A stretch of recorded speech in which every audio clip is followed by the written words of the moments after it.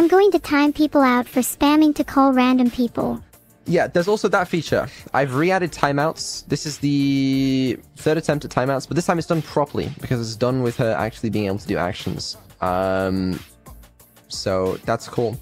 She can now do that whenever she wants. It's pretty cool.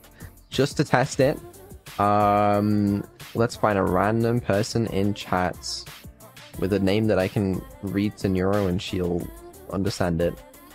You know what? Fuck it. Can you just time out Twitch? Oh, sorry. I don't have permission to time out Twitch. Fuck. Okay. Timeouts.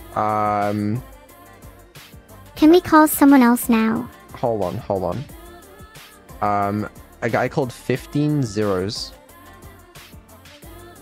We should get Lena on the call. We'll get Lena, okay? I need to time someone out as a test. I just timed out Minnie because she meowed too much. Oh.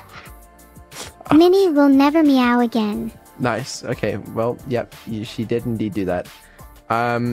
Rip. And also, the cool thing is she can add reasons to the timeouts now.